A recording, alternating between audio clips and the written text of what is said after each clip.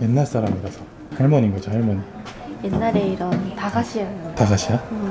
아, 귀여워. 이렇게 팔았나봐 옛날에. 아, 이게 슈퍼구나. 슈퍼. 과자 가게 같은 거. 옛날에는 이런 느낌이었나?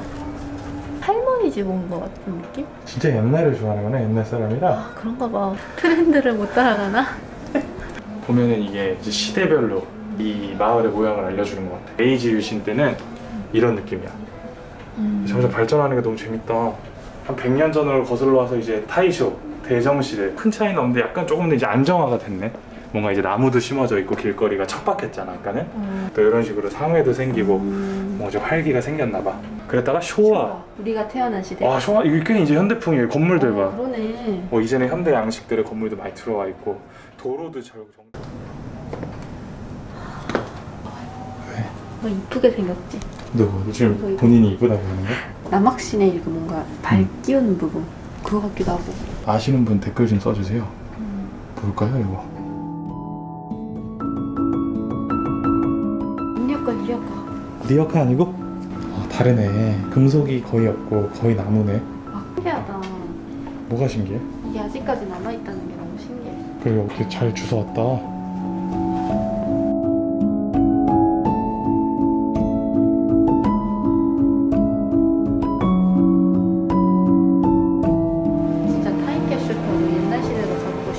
타임캡슐을 타고 싶다고?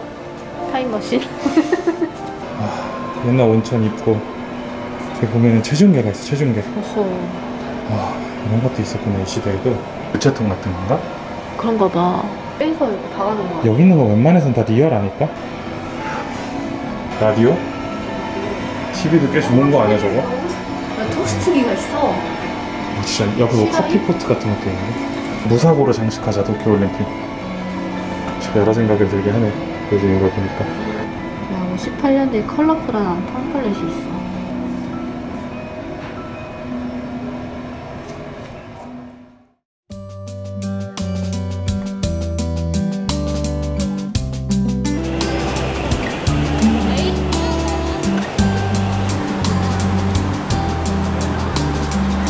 아, 좋다.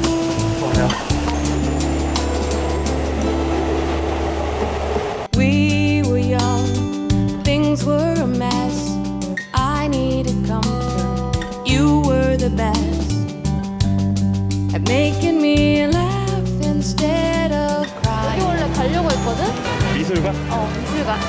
미리 예약을 해서 와야 되거든. 무슨투님이랑 한번 같이 와야 돼. 아쉬워요. 또 사전에 예약이 필요했답니다.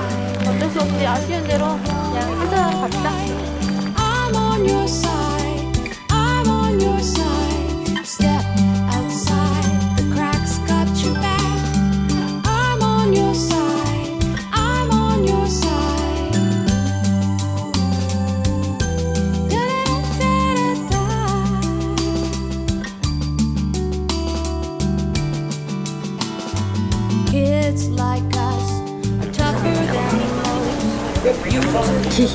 스트로베리 푸라프치노.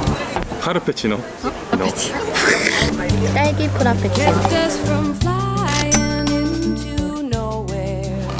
아, 시원하다.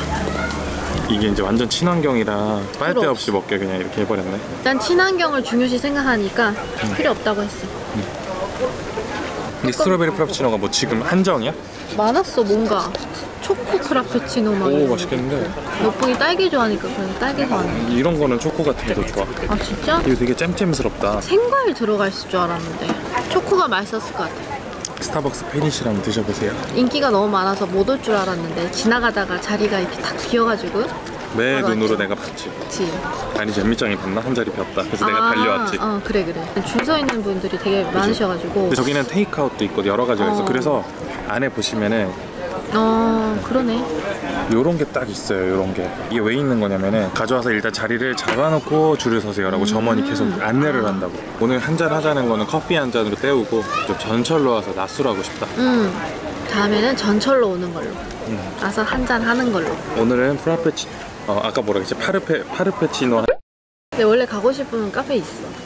내가 갔다 갈게. 우에노야? 카페 또 간다고? 그만해. 3시부터 오픈해 5시에 문 닫아. 진짜?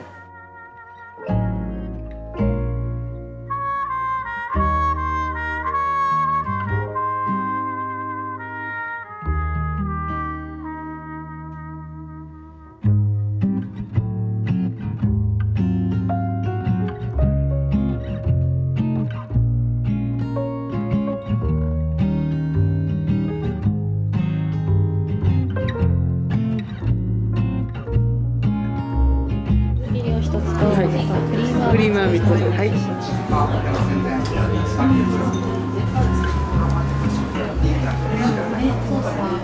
차가 진짜 맛있다. 뭔가 숙육 마시는 느낌. 그건데? 누룽지 같은 느낌인데? 그치? 내면 맞지? これ蜜につけて召し上がってください。そのクリームあんみつでございます。これ生麩です。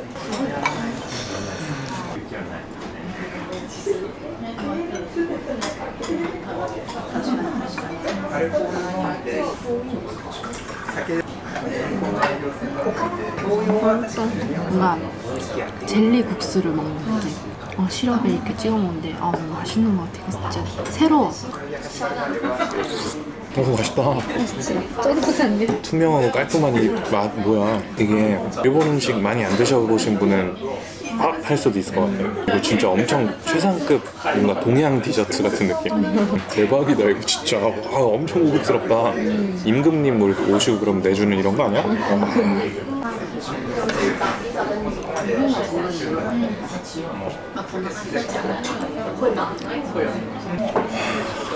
녹차랑 콩이랑 이 맛이 진짜 장난 아니야. 두유? 이런 향이랑 녹차랑 진짜 완전 찰떡궁합.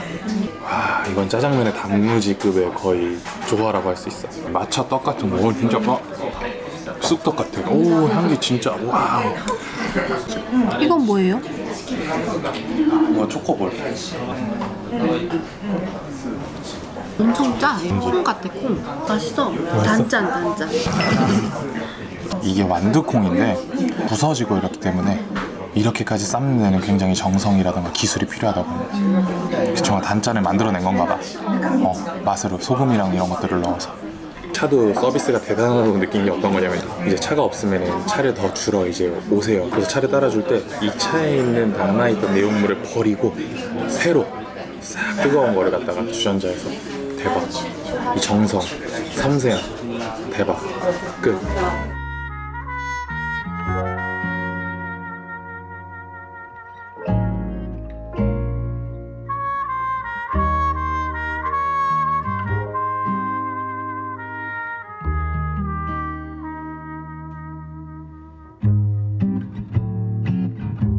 진짜 맛있었습니다. 와, 너무 좋았다. 유튜브를 했으니까 간 거지.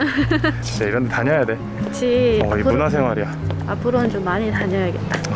너무 진짜 좋았어. 감동의 맛이었습니다. 감동의 맛.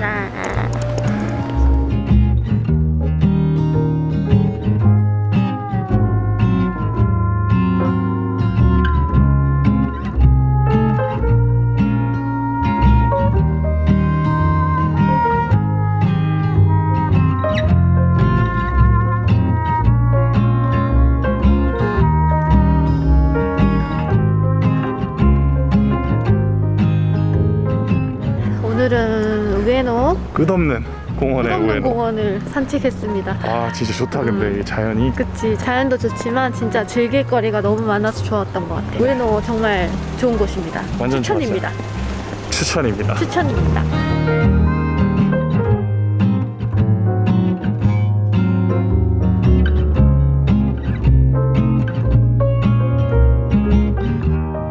솔직히 맛있어. 근데仙台 진짜 교통 본고장이잖아. 본고장에서 한번 먹어보고 싶다. 춘천 닭갈비도 서울 이런데 다 맛있어. 그게 그거야. 네, 그래도 뭔가 좀 틀릴 것 같지 않아? 진짜 맛있습니다.